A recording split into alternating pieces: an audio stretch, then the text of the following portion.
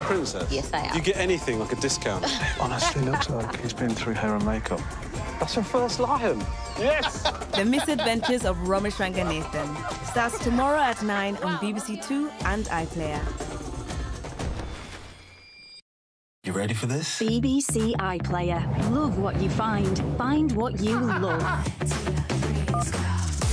Binge watch brilliant shows. I'm making the same mistakes over and over again. Live stream BBC TV. Unbelievable! Find your next big obsession.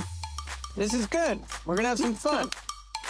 Just press red. Who are you talking to? Them at home. For the best way to watch TV on BBC iPlayer.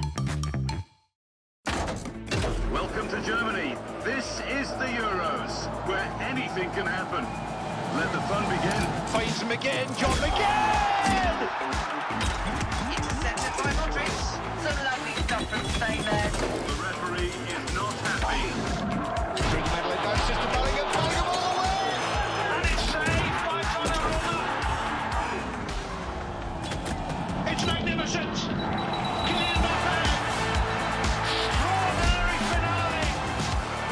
More twists, more turns. UEFA Euro 2024 starts Friday, 14th of June across the BBC.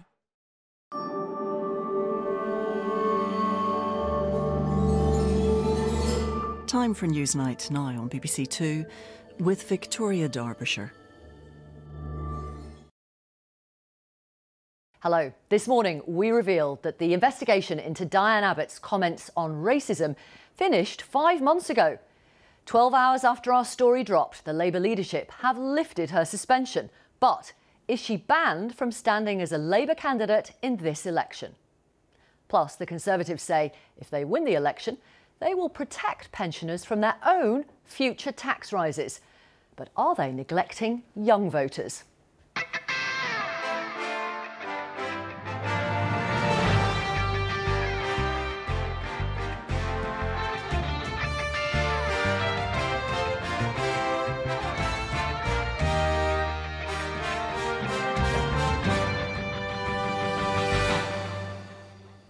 Hi, welcome to Election Newsnight. We are live each weeknight at 10:30 on BBC Two and BBC News and iPlayer with interviews and insight. With me throughout the programme this evening, Labour MP Dawn Butler and former Conservative Chancellor Kwasi Kwarteng, who, like around 76 of his Tory colleagues, is standing down.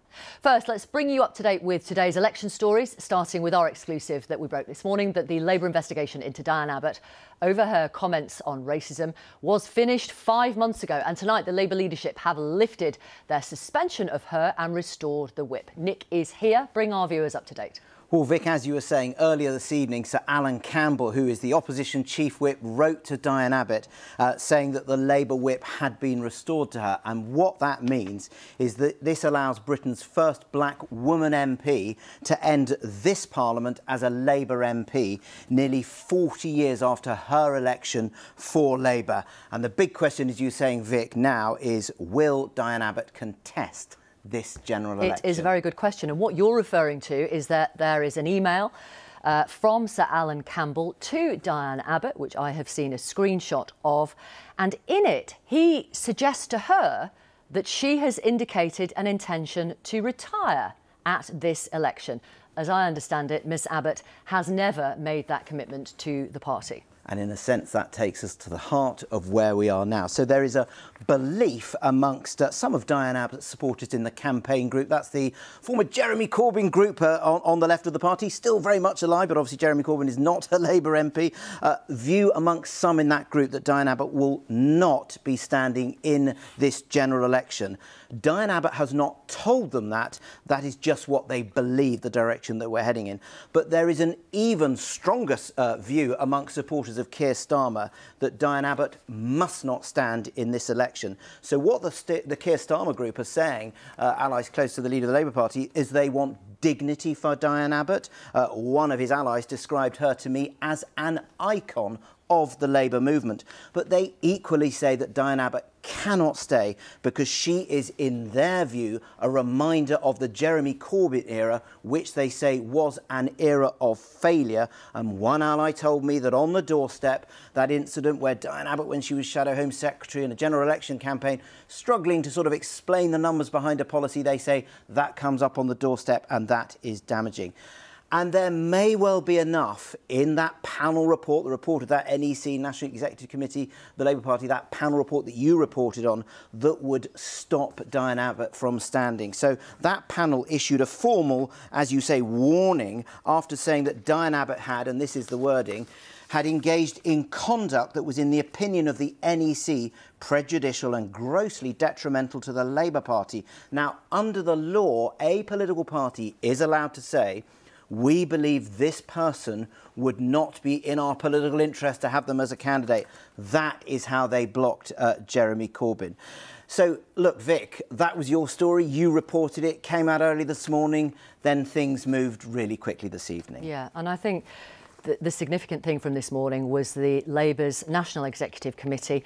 We were able to reveal that it completed its investigation into Diane Abbott last December. Remember, she'd written a letter to The Observer in April 2023, suggesting that Jewish, Irish and traveller people did experience prejudice, but they were not subject to racism all their lives.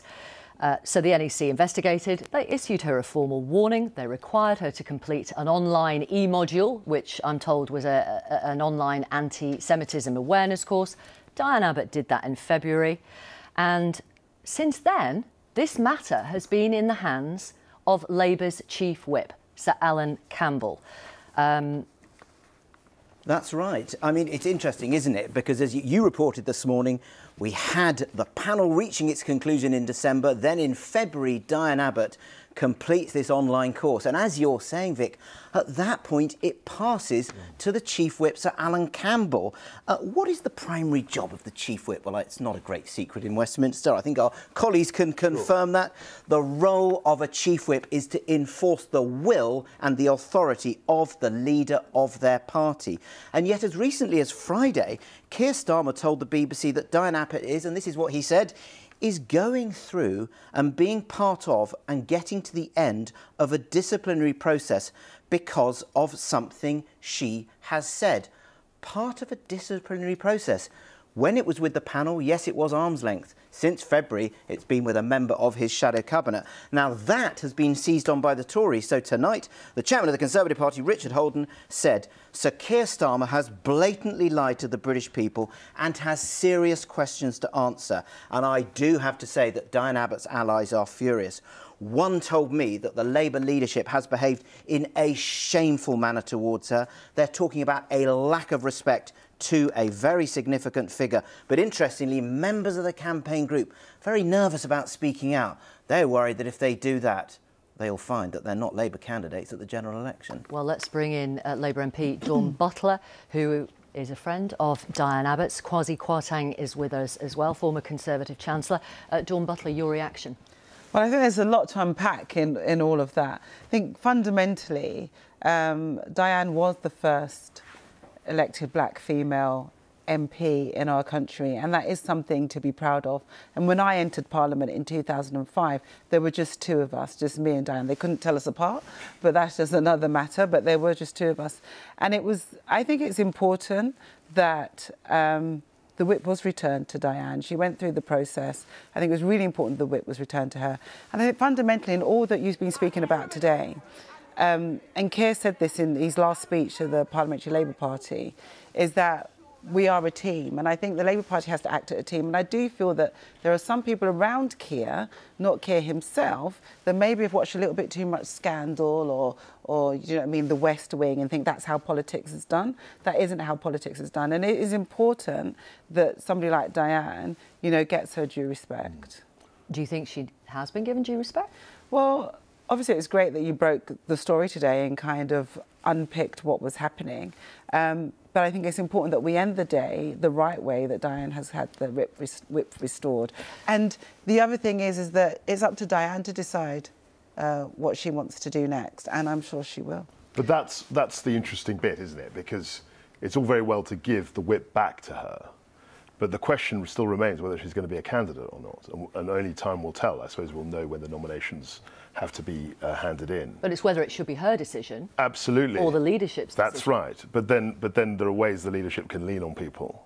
And we don't know, there might have been deals done. She might have been told you can get the whip back on condition that you don't stand again. We don't know the full story. And actually, you know, when I look back last week, there were 2 Conservative MPs, one of them was Matt Hancock, I think the other was Bob Stewart, who were given the whip back. But it was clear they'd said to everybody that they weren't standing again. So it was a kind of formal recognition of the fact that they would leave Parliament as Conservative MPs. But we still don't know whether Diane will be a candidate or not. I mean, there's a bit of a delicate dance going on, which is the whip has been restored to Diane Abbott.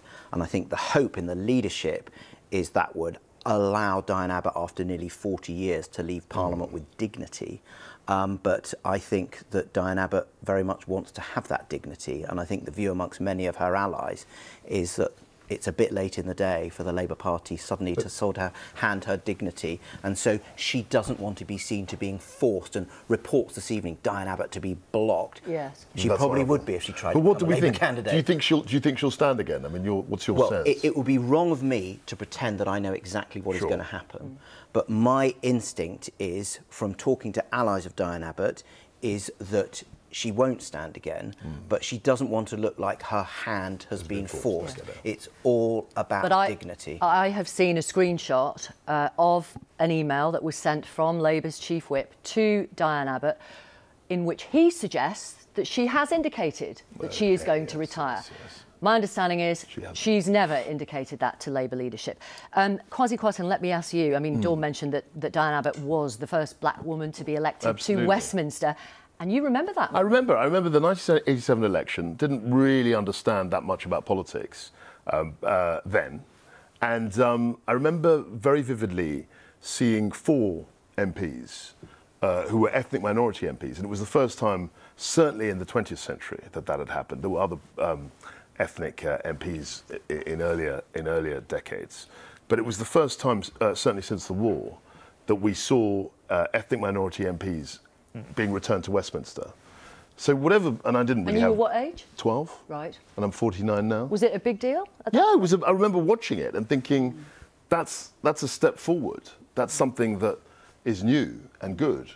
And I remember Paul Boateng, I think Keith Vaz, Diane Abbott and Bernie Grant, who sadly has passed away, being introduced effectively into Westminster. They won their elections, they were on the hustings, they were being returned.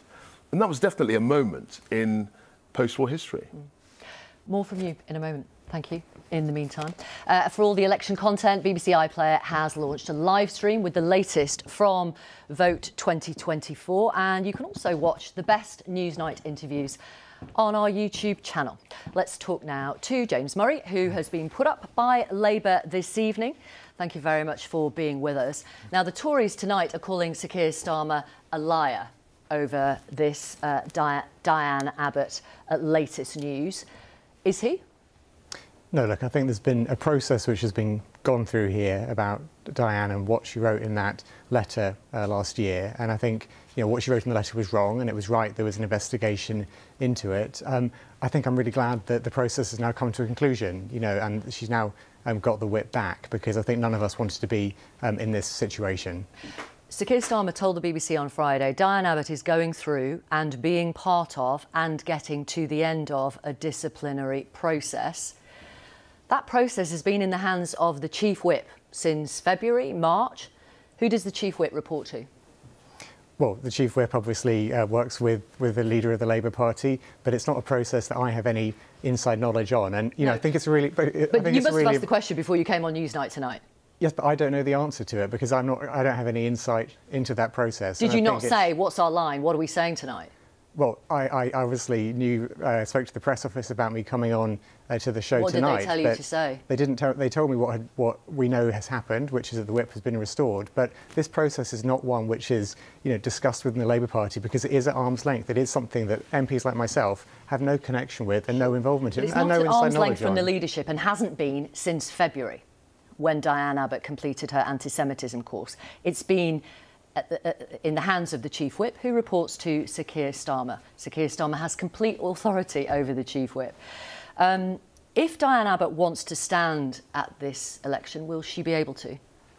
Well, as you say, it's a decision for Diane whether she wants to stand, and then there's a process which goes through. It's her decision. Well, as all of us as MPs, the process of deciding whether you end up being a candidate, obviously you personally have to decide if you want to stand, and then there's a party process about whether you get the party nomination, and that's what's going to happen, I guess, over the next week now that the decision about the whip. Because candidates in Hackney, North and Stoke Newington have adopted her.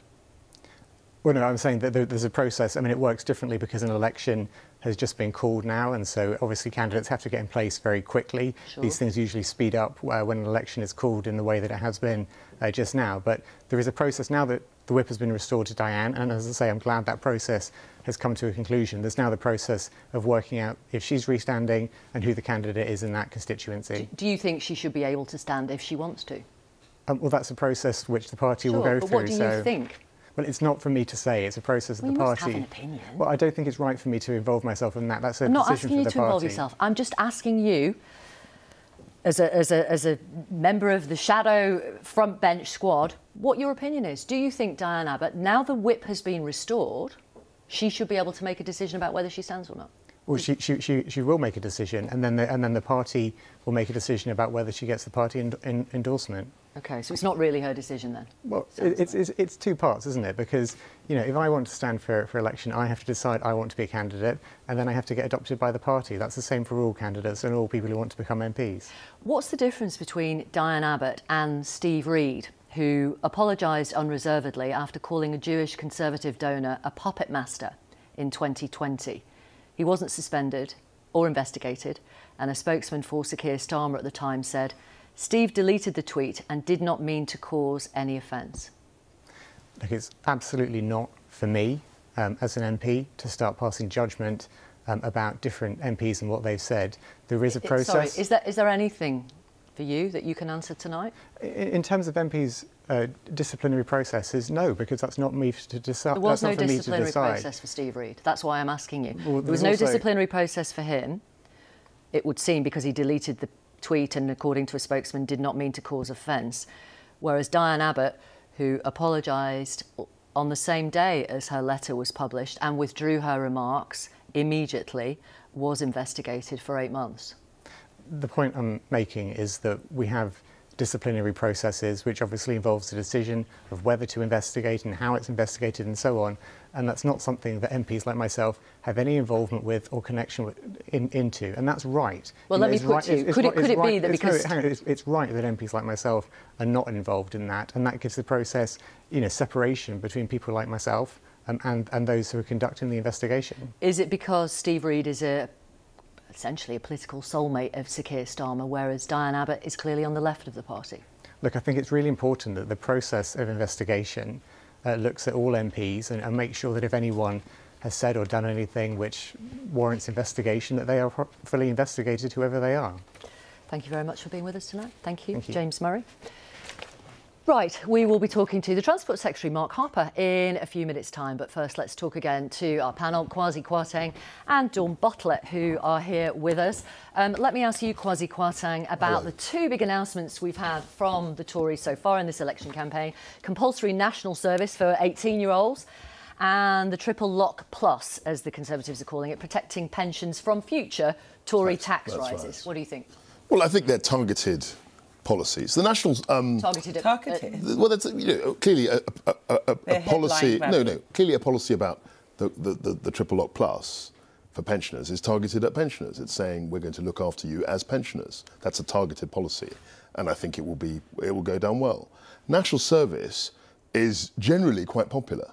Now you can argue about not with 18-year-olds, but generally across the country, people understand that there's an argument to be had about, or discussion rather, about trying to foster national cohesiveness. We're very divided as a society. We've got lots of different strands, and in order to pull them together, many people, and I, one of them, think national service is a good idea. Is it that? Sorry, go on. I was going, do you really think that's the idea, to pull people together? Of course it is. I mean, there are That's lots what the Prime of... Minister said. No, it's ridiculous. There's lots of different schemes. There's a My End scheme, for instance, that was launched in Brent the other day by the Mayor of London. That gets all young people from different postcodes together. Sure. They do sports, they do education. That is, you know, that is doable than like this national service scheme, which is going to cost billions of pounds, hasn't been costed. The army doesn't like it. I mean, it's a crazy scheme. It's just to grab headlines. I don't think it's crazy. Minister, though, he grabbed the headlines. I don't think it's crazy. Days. The fact that we're discussing it shows that it's been effective in terms of... It shows that he did what he wanted to do. The publicity and the engagement. And I think, ultimately, actually, there's a serious debate to be had about whether you want to have national service. And it's not some sort of outlandish thing. I mean, it happens in Sweden, it happens in Norway. I think the French have had it and now want to go back to it. So it's not something that's It is pretty unusual. different in Sweden, it has to be said. I want to talk to you about the economy, obviously. Former Chancellor, former Business Secretary, Rachel Reeves and Keir Starmer announced today they had over 100 businesses endorsing them. They talked repeatedly about economic stability. Rishi Sunak and Jeremy Hunt, your successor, they say they've brought economic stability after the turbulence of yours and Liz Truss's mini budget. And I want to show you this graph, if I can. It's coming any second now, I'm told. Here it is. And you can see the exact moment when voters started to trust Labour over the Tories on the economy. And it is the time of your mini budget. I mean, we know Thanks for that. Well, we know that it was a turbulent time. It was. But does that keep you awake at night? No, it doesn't keep me awake at night because I think that we've had 20 months. That was 20 months ago, and I had thought we would be able to close the gap. I lost my job, rightly, perhaps wrongly. I mean, I paid the price. Wrongly? Well, you think you should have kept your job?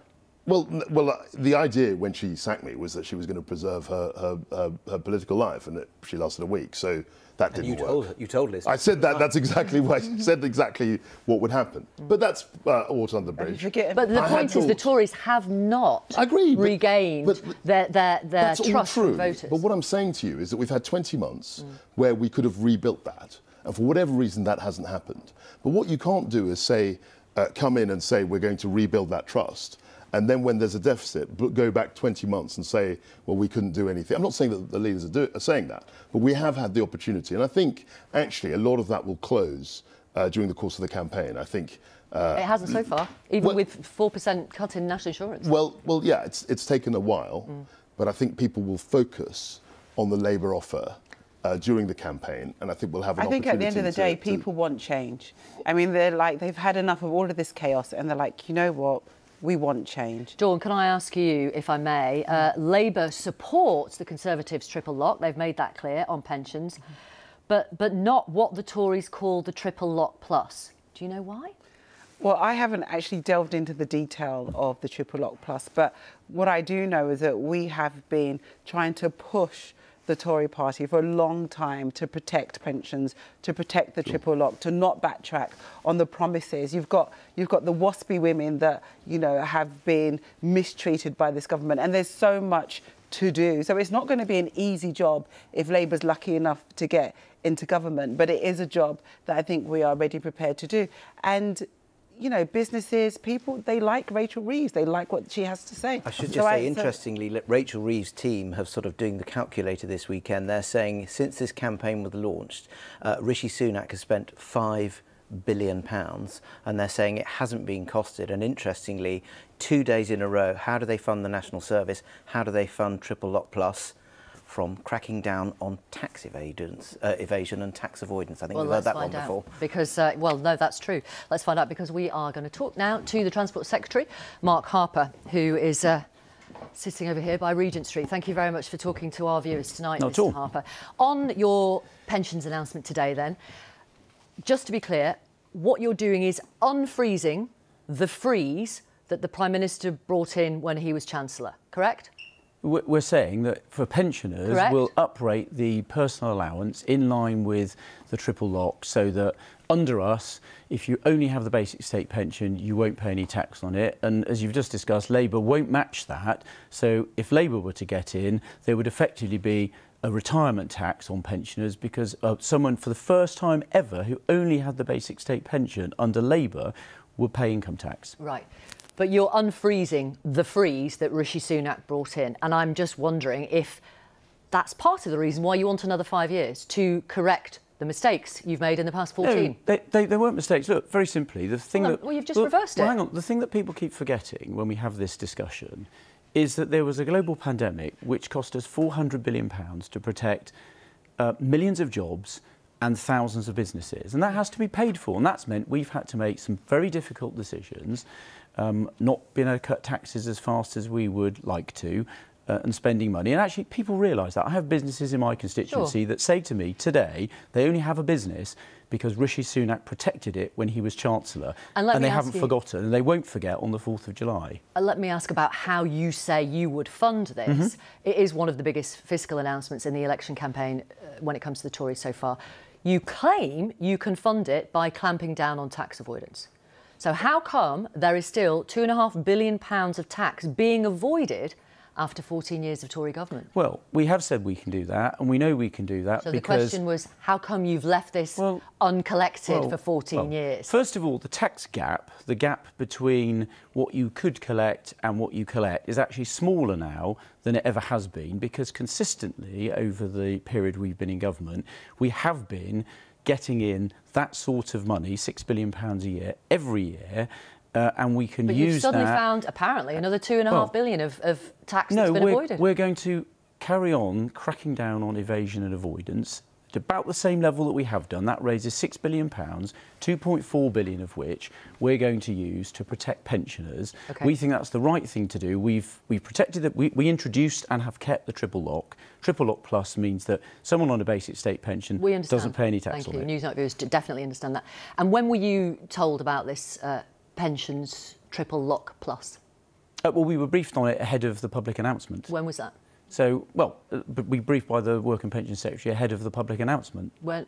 Last night, this morning, yesterday? No, ahead of the public announcement. I'm not going to go into the details. But you were told about it before? Yes, I was. Yeah. And when were you told about the compulsory national service? So I was briefed about that in advance as well, as you would expect as a member of the Cabinet. OK. I'm going to ask you if I've got a clip that I want to play you from ITV. Let's have a look at it. This is Rishi Sunak talking to Loose Women. I think your heart's in the right place, but why do you hate pensioners? Why do you hate pensioners? So is that why he's brought in this triple lock plus, so people like Janet Street-Porter and others can't say that to him? Well, I think that's frankly a ridiculous comment for her to say. We have, since we've been in government, we have introduced the triple lock. We've made sure that pensioners in this country have had a consistent rise in income. And this, I think, actually goes very nicely with what we've been doing for people of working age, which is we've cut national insurance contributions. So we're cutting taxes on working people. So someone on average income's had a £900 tax cut. And this makes sure we protect pensioners. It's properly costed, properly funded, and I think it's a very good policy, and I think it'll be very popular. To paraphrase Janet Street-Porter, I could ask you, why do you hate young people? Well, we don't. I don't know why you would say that. We've just cut. Let me tell you why I'm asking. Let me tell you why I'm asking. All right, and then I'll tell you why that's not true. Compared to what you've done for pensioners, look at what you've done for young people. You're going to force them to do national service. You've tripled their tuition fees. You froze the threshold at which they have to start paying back their student loan. You've extended the student loan repayment term from 30 to 40 years, meaning many graduates will be paying off the debt in their 60s. You invested only a third of what was recommended by the catch-up czar to help kids catch up after the pandemic.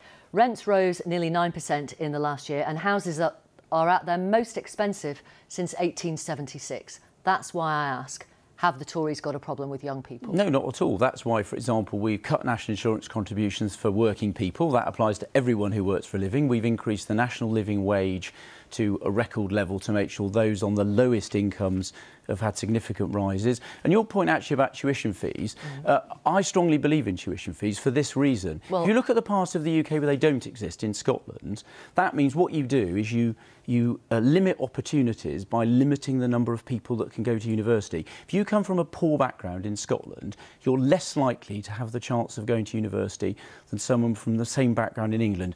I'm the first person... What, even though it's free? Yes, because what they do in Scotland is they limit the number of people that get those opportunities. So if you come from a background like mine, if you get from a background like mine, working class background, you've got less chance of having that opportunity in Scotland than you do in England. I would have to. That's why I'm a Conservative, because we believe in opportunities for everybody. Thank you very much for talking to our audience. Pleasure. Thank you. Mark Harper, who is the Transport Secretary, as you know. Right, let's have a quick look at some of tomorrow's newspapers. So we've got the Daily Telegraph. Sunak. I'm talking to Johnson about the election. Maybe I'll mention that to Kwasi Kwarteng in just a moment. The Times. Sunak plans university cuts to boost apprentices. Should have put that to Mark Harper. Daily Mail. Tory vow to ban rip-off university degrees by changing the law. Financial Times. Ofwat sketches out recovery regime to avoid nationalising water groups. The I think we have. Triple Lock Plus to save retirees 28p a week on the state pension. And then front page of The Guardian, Israeli spy chief threatened ICC official over war crimes inquiry. Right, Sir Ed Davey, leader of the Lib Dems, got on a paddleboard today, and guess what happened?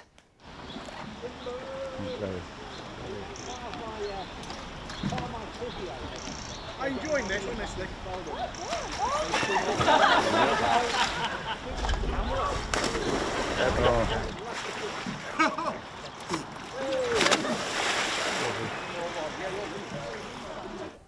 Did it look a little bit staged? I wonder. Sir Ed Davey has been in touch with a message for you. I hear people wonder whether I fell in deliberately at the Windham election. I fell in 5 times.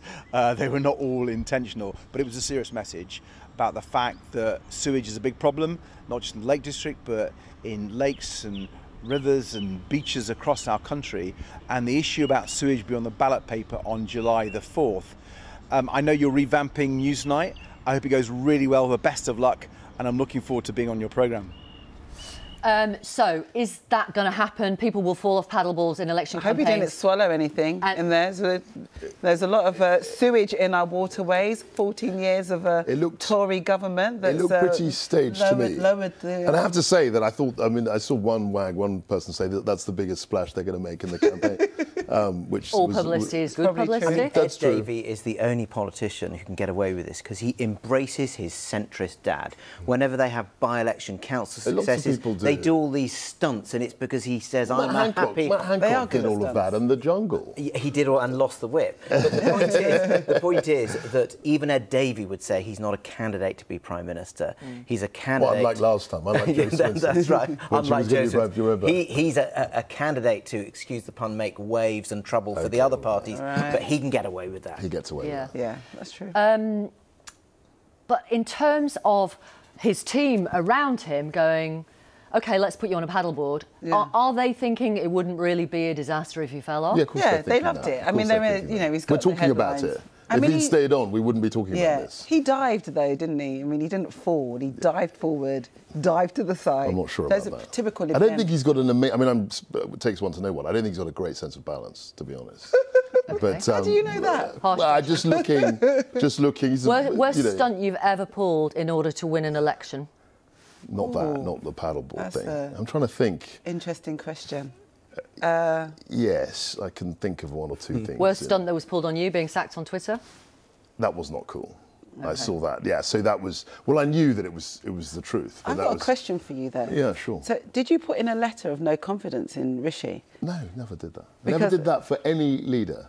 Really? I've never put in a no confidence letter. Is the reason why he called the general election because the letters were going in? No, and he thought, right, I'll get back at everybody? I think he thought this was as good a time as any. The worst thing you can do when you're sort of in the bunker is give the impression that you're just clinging on to dear life. And he didn't want to do that. And he felt that, in terms of the inflation figure, he was doing what he wanted to do, what he'd set out. Okay. And that was a good reason for him to call the election. Thank you. Dawn Butler, Kwasi Kwarteng, thank you very much. Nick, as always, see you tomorrow. That's it from us. Election Newsnight is with you each weeknight from 10:30 with live interviews and insight and loads of analysis. Plus, we're live, so you never quite know what's going to happen. See you tomorrow.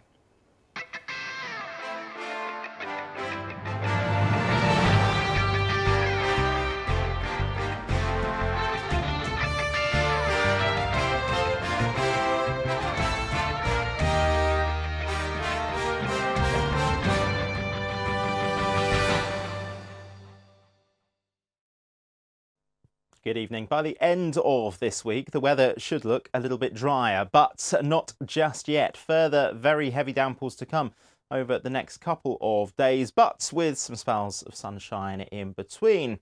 Low pressure then in charge of the scene right now. This area of low pressure slowly migrating eastwards,